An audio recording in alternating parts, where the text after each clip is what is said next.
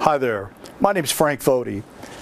My business card has the title of Il Padrino, which I'll just leave to your imagination what that all means and where I may fit in the overall scheme of things here in our organization. About 20-some years ago, I got started fooling around with making my own audio processors, and at that time it was myself and a big large cat by the name of Vito Corleone, hence the Il Padrino part. Today I want to talk a little bit about some audio processing philosophy, and we'll expand a bit more with regard to our overall organization, the Telos Alliance. I hail from a background which is radio broadcasting. I was down and dirty in the ditches. I guess I could probably get in a lot of trouble if I mangled that. As a radio engineer for a number of successful radio stations. I grew up here in Cleveland. I had the chance to work at WMMS when it was the buzzard and very successful at the time. And then later on, I ended up in New York City with a little pea shooter radio station that grew up and became known as Z100. The goal of those radio stations was to, I guess if I could borrow a term from Roger Daltrey, the lead singer of The Who, and when once asked, how would Roger describe the music of The Who? He said, it's like getting punched in the nose when somebody says, I love you. And that's always been the approach I've been put in charge with regard to creating audio processing and how to get a radio station to sound dominant on the dial. My goal has always been to have a radio station sound as loud as possible, yet provide as much signal quality as possible. And hopefully, if you've had the opportunity to work with us, we've been able to achieve that through innovation and creativity, some of which was brought about by my brother from another mother, who also was in the early stages and the initial founder of the Telos Alliance, or Telos Systems, the late Steve Church. And that was, what could we do that set ourselves apart but not utilize Me Too thinking, not be some wannabe, not some secondary one-off, hopefully have a one-hit wonder product that would get us on the map. But what could we do where we basically go from nothing to something and we leapfrog over everyone else? Steve got started in 1985, and he was able to do that by introducing digital signal processing, also known as DSP, into the broadcast marketplace. And Steve did that as he came up with a brand new, innovative way of doing a digital telephone hybrid, and that was in the Telos 10. Along came his goofy ragtag buddy Frank Foti, who was wanting to get his feet wet with regard to business, signal processing for radio, and product design. And we kind of put our arms together and went after it, and were able to be the first engineers to make use of digital signal processing in a successful manner as we developed in 1997 the Omnia FM audio processor. Why do I say the first digital or successful digital audio processor? Well, reason being is for prior 12 years or so, a number of others had tried and they'd failed.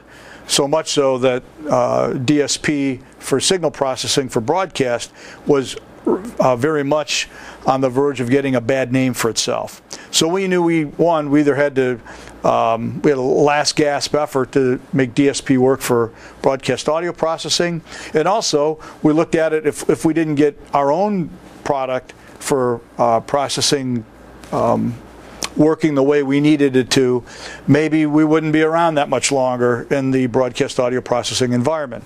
So we put our heads together, and again, using that, how are we going to leapfrog over everyone else? We were the first guys to come up with a way to do the toughest challenge in signal processing, and that's known as hard limiting or clipping. We were the first to be able to accomplish that without generating any aliasing distortion by the signal processor. That paved our way into becoming the industry's leader in signal processing. If I may take a moment and say thank you, because we remain that way to this very day.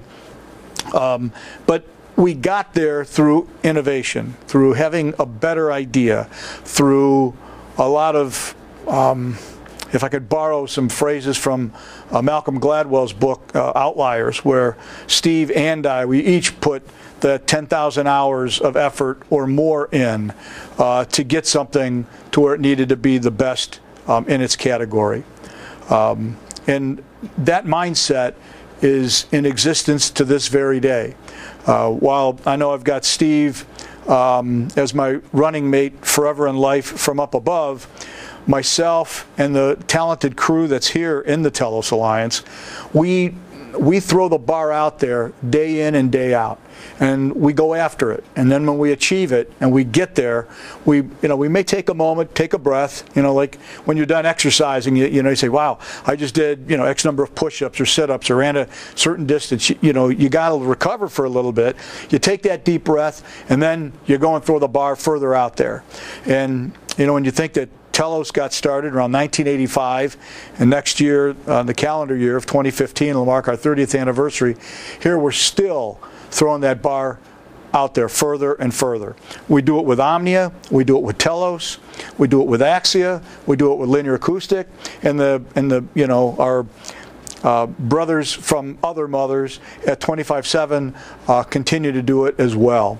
So if you're wondering about some of the, let's say, the pedigree or the stock of what makes up the individuals and the company known as the Telos Alliance, it comes down to a lot of passion, a lot of ingenuity, inventiveness, innovation, and drive. I think based on that, and hopefully if you've had the opportunity to make use of some of our products, hopefully my words that I've shared with you today ring true. Here's the Omnia 11. It's a product we're very proud of, and along with the rest of the team, we're very proud of it for a number of reasons. For me, one of the reasons I'm extremely proud about it is it's the first Omnia product where 100% or 90% of it all doesn't center around what's going on in my head or ideas that I had going on. The Omnia 11 is a collaboration primarily in the signal processing area of myself and Cornelius Gould. I joke around the office here that because every once in a while some of the staff will say to me, "Hey boss," and I'll say, "I'm sorry, Bruce Springsteen's not here."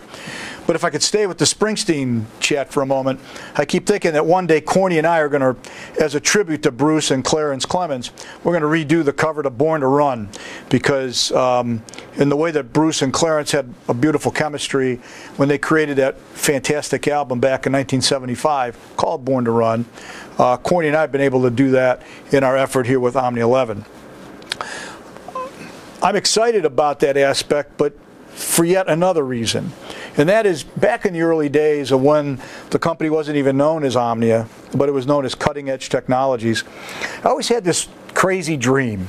And if any of you remember the television show Miami Vice, they were always out to get the drug cartel. And there was something about the word cartel that I always liked. I guess it's another way of saying mafia. But I always wanted to have like an audio processing cartel or an audio processing mafia.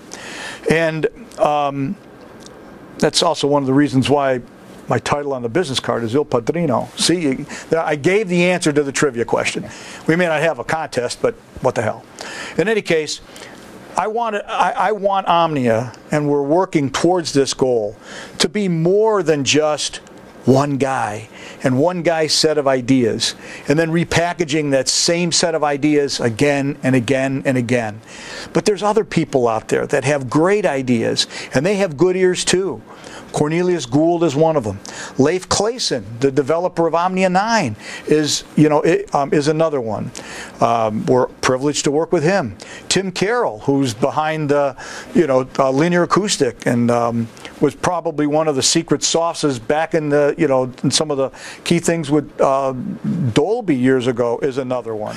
So in closing, a message I want to share is I have found it to be very important to create a good bench. Yes, it's a sports analogy. And if you look at any successful team in sports, and really in business, it comes down to the people that are also part of the team, the people that are on the bench, the people that are on their way fighting tooth and nail to get in the game and to be at the front lines. We have that, and we're very proud of it. And so when you give thought to, which group do I want to be working with? That's something that's important. Give thought to it, because we're here today and we're going to be here tomorrow. Thank you very much.